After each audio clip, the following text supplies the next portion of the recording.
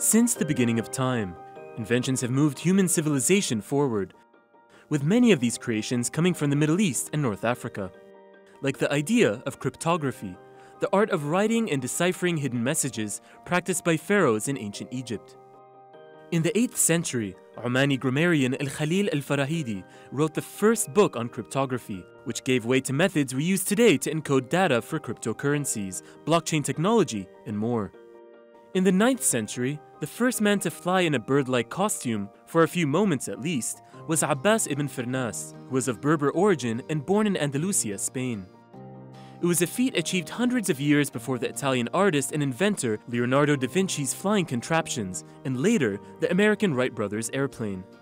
And powering machines early on was engineer and author of the Book of Knowledge of Ingenious Mechanical Devices, Ismail al-Jazari of Turkey, who is also nicknamed one of the founding fathers of robotics.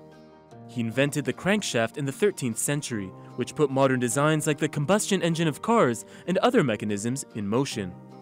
Accelerating forward, the innovation hasn't stopped.